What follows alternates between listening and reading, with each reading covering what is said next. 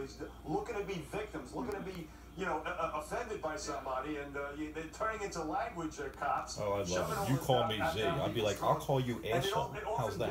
That's your pronoun. I got a pronoun for you, asshole. That's a noun.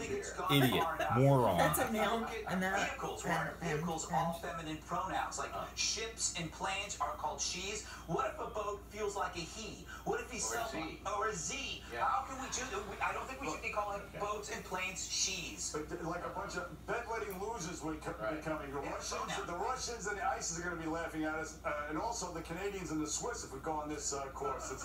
I didn't see the ISIS trial, and please don't call me a him.